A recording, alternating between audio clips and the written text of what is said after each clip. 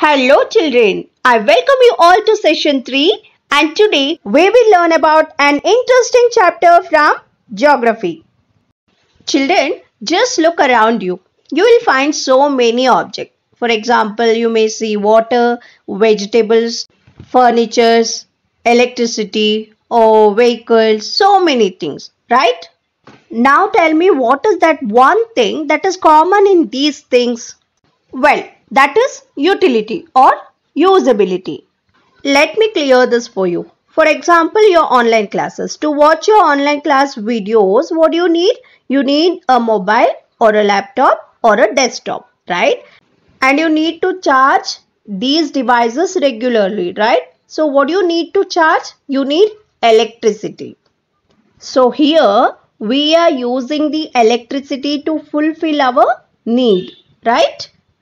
So anything on the earth that satisfies human needs or that fulfill human needs are called resources. In other words, we can say all natural elements on the earth that are essential for the survival of human beings and which fulfill human needs are called resources. Nature has gifted us with variety of resources like water, soil and minerals. But they had no value. Do you know why? Because they were not in use. Once when the humans started using it to fulfill the needs, it added a value to it and it became a resource. Let me give you a simple example that we have taken electricity as the example before, right? When the electricity is not in use, it is not a resource. But when human turns electricity to fulfill the needs and demands, it will turn to resource. Then how can we add value to electricity? This is very simple. We all know that electricity is not free. We have to pay the electricity bill. And when we pay the bill, it will add the economic value to electricity. So now we have learned what are resources.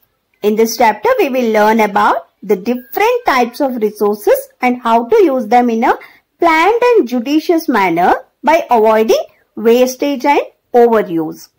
Generally, there are three types of resources. The first one is natural resources. Second one is human-made resources. And the third one is human resources. But in today's session, let's learn only about one resource, that is natural resources. Natural resources. What are these? As the name suggests, these are the materials that we get directly from the nature and we are using it without much modification. For example, we get air, water, minerals, soils and land from the nature, and without doing any modification, we are using it as it is and we are fulfilling our day-to-day needs.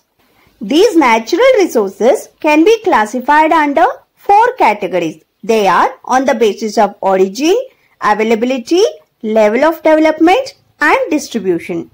Let us see the first one, that is on the basis of origin. Here the natural resources are further divided into biotic and abiotic resources. So what are biotic resources? Here the word bio means life. So we can say whatever resources that have life in it, means all the living components of the environment is called as biotic resources. For example, plants, animals, birds and human beings comes under the biotic resources. And abiotic resources means that include all the non-living components of the environment which doesn't have life. For example, land, water, air and sunlight. And the second one is on the basis of availability. Here, this is also further divided into renewable and non-renewable resources. So what do you mean by renewable resources? These are the resources which are unlimited and are replenished or renewed by the environment over a short period of time. For example, we can say water. If the water dries up, we will get the water back within short period in the form of rain or storm water. Solar energy and wind energy are some other examples of renewable resources. We can use these resources unlimitedly. For example, you may use solar energy or wind energy for 30 to 40 years, but still it will not get exhausted. How is it possible? Because they regenerate the energy themselves and have continuous supply. So, these can be renewed by the environment, and that is why they are called renewable resources. Then what do you mean by non-renewable resources?